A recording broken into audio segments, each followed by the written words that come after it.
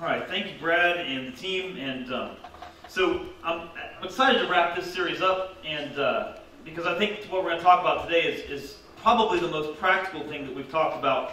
So if you don't know what we're talking about, the whole idea of Little Rocks, it came from a conversation that Joe and I were meeting with someone. We were having a conversation, and this person said something that stuck with me. And they said, you know, we don't often twist our ankles on boulders.